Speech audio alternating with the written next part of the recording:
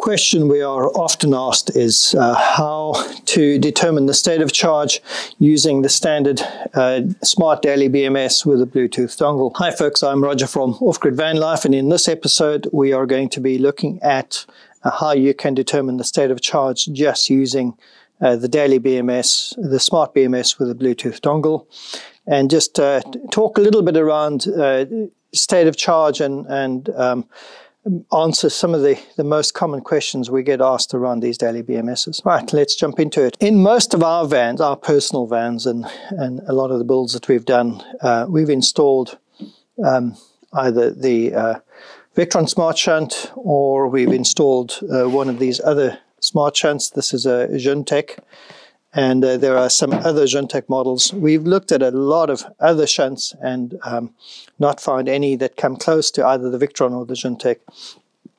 But I reached out to Daly at one stage and I said, we've installed these things, but wouldn't it be great if the BMS could do proper Coulomb counting, so nothing to do with voltages and all that, so proper Coulomb counting to determine the true accurate state of charge. So Daly came back to me after I had posed that question, and their reply wasn't exactly explicit, but basically they were saying, we don't understand why you're asking us to implement something that is already there. So apparently these BMSs are Coulomb counters. They determine the state of charge by the Coulomb counting, not by any sort of voltage or anything like that. And apparently, the way it works is that when you first attach the BMS to your battery pack and turn it on, it generally it says that your batteries are 50% state of charge, and that's the default. And then when you charge them up fully and they finally reach the high voltage cutoff, and the BMS no longer allows charge to flow through to the cells, then the BMS basically resets itself internally and says, okay, these cells are now 100% state of charge. So from there on, it knows the state of charge. You see, when the cells first arrive, the BMS doesn't know the state of charge. In fact, the BMS doesn't know the capacity, and it doesn't know the state of charge. It does know the voltage, and it will know when they are fully charged. It will know that they are, what voltage they are. So let's look at the Daly app a little bit here. So this is the Daly app. You'll see it inset in the screen. It's a new version of the app. It's basically showing that we can choose a single cell, parallel, or series. So this is something new in it. And I have already linked to this Bluetooth ID, so let's go straight to that. As you can see in this app, these are cheap, horrible cheap cells, by the way. Really not good quality at all. They were the ones that were sold as 420 amp hours when they're actually 240 amp hours. And we've charged them fully, so the battery is running at 13.3 volts at the moment, and the BMS rightfully says that they are 100% state of charge. Now, after I had communicated with Daly, I went on a trip and I compared the Daly app, or the Daly BMS, what it was telling me, with Victron Smart Shunt and a Juntec Smart Shunt, all three on the same setup. And I was surprised that the Daly BMS was reporting a very similar state of charge to the other two. And so I was quite happy that it is doing what Daly said. But that doesn't address the questions that we often get asked, which is why when my battery is fully charged, it's still only saying it's 70 or 80% or whatever. So I just want to talk about the voltage a little bit. Now, as you can see in the app, if we go to Preferences, so I'm hitting Preferences in the bottom right here. If we then look at what we have set up for this particular battery here, we've set up cell volt high protected 3.60 volts. So that means the battery voltage will obviously be 14.4. It shows us here on the sum volt high protect 14.4. So that's quite it's a good setting to have 14.4 volts. But the point I want to stress is if your battery is never charging to 100%. So let's say you've bought a bunch of cells, you bought a Daly BMS from us or whoever, and you can't get it to show 100% state of charge when they are fully charged. If your charger is, let's say, for example, putting out 13.8 volts and not the 14.4 that we expect to see here, then your battery will never report a 100% state of charge. It simply can't, because you never put enough voltage into the battery to reach 100% state of charge. So it is quite important that your BMS setup is the same as your charger. You could have it less. So for example, you could say to your charger, I want you to go to 14.6, and your BMS you've set at 14.4, so it's 3.6 volts per cell, obviously.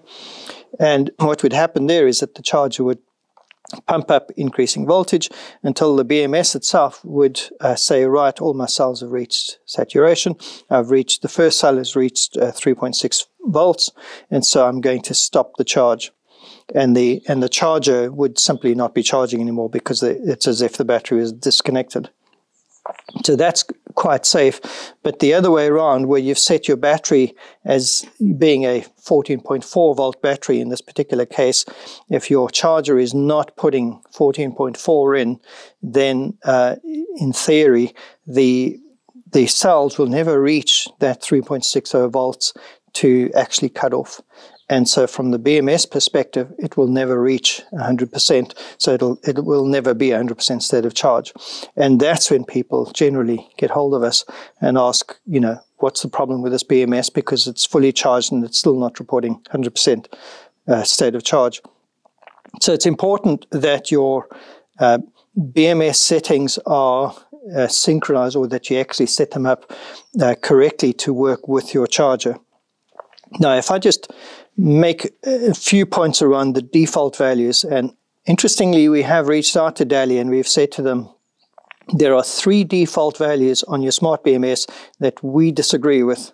We just can't see how you guys can have these settings. Please, would you consider changing these defaults?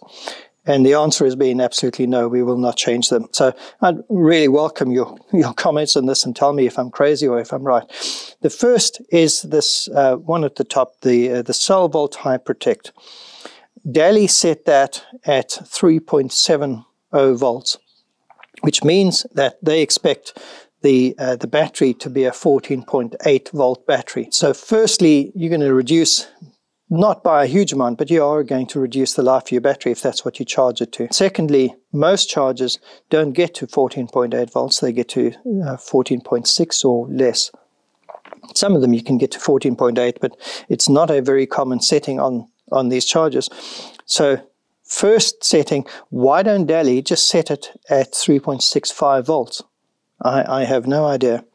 Because 13.65 volts is a 14.6 volt battery, which is generally what everybody sets their chargers to.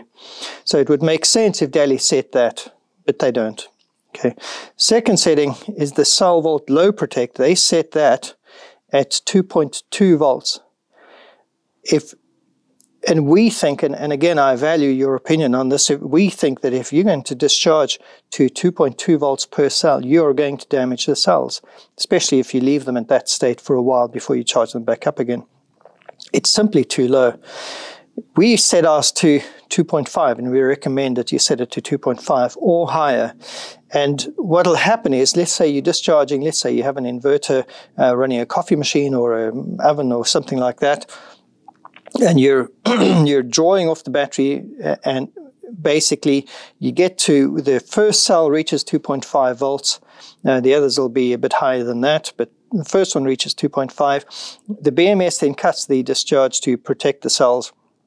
And what happens is that after a very short space of time, the cells bounce back. Literally within seconds, they start bouncing back up again from the 2.5 that you have set to, usually closer to 3 volts, so that your battery finally comes to about 12-ish volts after you've cut the discharge. So second default of Daly is we think that the 2.2 for the low voltage protect is too low. It should be 2.5 or higher. So that's the second one. The third one, if I spin right over here to temperature protection, the charge low temp protect, the Daly standard on that is minus 40. Really? Daly, can you charge these cells at minus 40 degrees centigrade? Everybody knows you will destroy them. Okay, we can debate the first two voltage issues, but the allowing charge at minus 40 degrees centigrade, you cannot do that. You will damage the cells when you go below zero. In fact, at about 2 degrees centigrade, you're not meant to be charging them at their full charge rate that they're capable of. That's why we set ours to 5 degrees. Because at 5 degrees or higher, you can charge these at their full C rate. And you should never put any charge into the cell below zero. When these cells are at freezing point, they cannot accept charge. They should not accept charge or you will damage them. So how on earth do Daly allow minus 40 on this default setting and they just tell us no ways, we're not changing that? Come on, Daly, get with it. You should change that, actually. So those are the three that they really should change. A fourth one that we usually change or recommend would be changed would be the rated capacity. But obviously Daly can never guess what you're going to attach your battery to. So they have some, I think it's 280 on a 300 amp BMS, and it's about, I think it's 50 or 100 or something on a 100 amp BMS. So that's fine. Don't really care what those are because you'd have to change that anyway. But if I could wrap that up, then you can use the Daly BMS with the Smart BMS with the Bluetooth connectivity to determine general state of charge of your batteries once you have synchronized your charger with the right voltage with your battery setup, with your BMS setup. It will, for the most part, give you decent information around the state of charge of the battery. Having said all of that, what I found was that in sort of, I call it 80% of the time, these two were agreeing and this was agreeing with them. And then for some strange reason, this just goes off. And it's not by a huge amount. So if it is critical, and here's my closing statement. If it is critical for you to know exactly what your state of charge is of the battery, you can't rely on the Daly BMS. To tell it to you, because in my experience it's flaky, it does strange things sometimes, so it works 80% of the time and 20% of the time not. Whereas my observation has been these shunts have worked properly 100% that 100% of the time they are working properly, telling you decent information. And I would still recommend, if knowing your state of charge is critical to you, implement a shunt. If you just want some sort of indication and you don't really mind, then simply using the Daly BMS is fine, knowing that sometimes it will give you some interesting results and you don't really care, as long as the protection kicks in when you're charging or discharging. So thanks, folks, and see you in the next episode.